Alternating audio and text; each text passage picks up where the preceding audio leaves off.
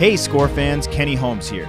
Many of you have asked for longer interviews, so here's an unreleased part of our chat with this week's guest, Steve Jablonsky, and how he got his start with composers Harry Gregson-Williams and Hans Zimmer. I know that you, of course, got your start with Hans and with Harry, and I'm not sure I know how Harry exactly plays into it. I'd love to hear a little about that. And also, one thing that Hans is often mentioned is that young composers who are working with him get to sit in on meetings, and he always thought that was important. Oh, yeah. And I don't know if there's a memorable meeting or anything that you learned that you took forward from being in those conversations with directors, studio execs, that was beneficial in Hans's world. Which sometimes get heated, too. Oh, yeah. Creative decisions. And oh, my God. Everything. Any good ones? Any good knockdowns?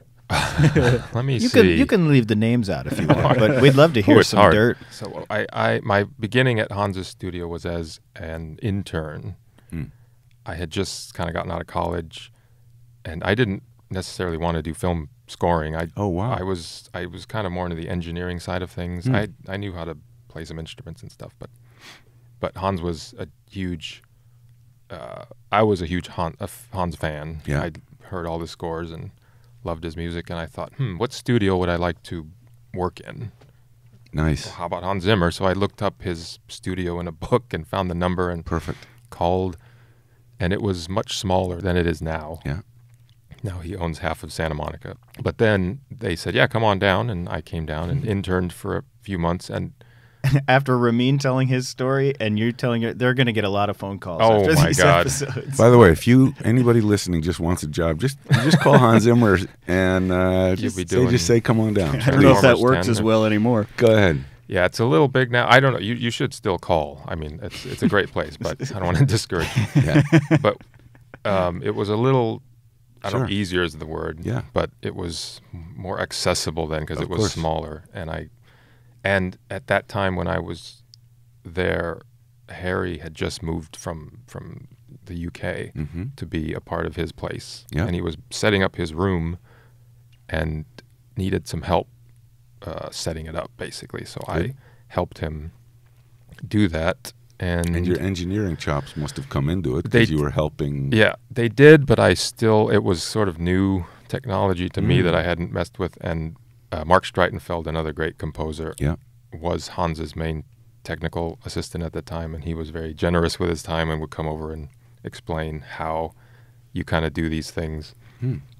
Because it's, you have stacks of these samplers, or you used to. Now it's all in a laptop, but you would have walls of these, and just to wire them all into the right place. And it was all, I kind of had an idea, but needed some help. But so anyway, I did that for Harry, and it came to the point where he needed to hire an assistant officially. And this is kind of a funny story that my good friend Jeff Zanelli was at Berkeley at the time, College of Music, and was told that when he got back during his summer break, when he got back, he would be Harry's assistant.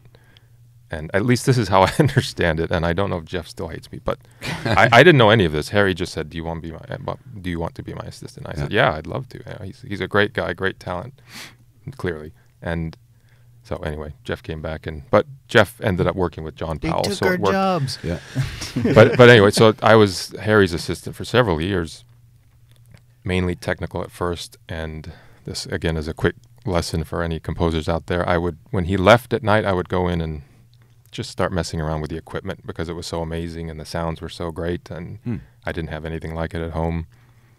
I scored a scene. He was working on The Fan, the Tony Scott film with Hans, and I scored a scene of that.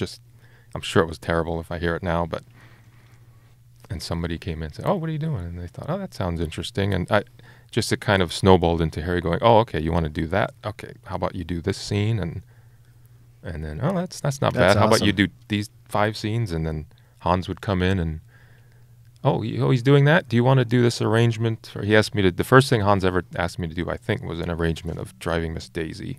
For his, it was a live thing.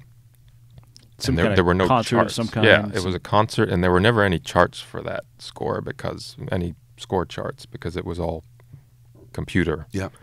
So he needed someone to create charts for it, which I did. and then that's the way that place works. I guess any business, it just snowballs. And no, not any business. I actually think that's very kind of you, but to say any business, I think the stories that you've told and shared show how supportive.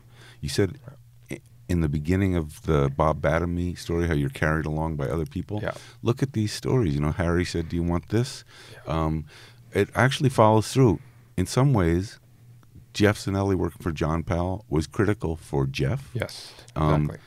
I just randomly, I needed a composer for a picture at one point. We were doing Hitman, right. and I went to Powell, and he couldn't do it, but he did the same thing. Great. He said, Jeff Zanelli can do it, and it was a turning point. I think Jeff had done one other picture at that point.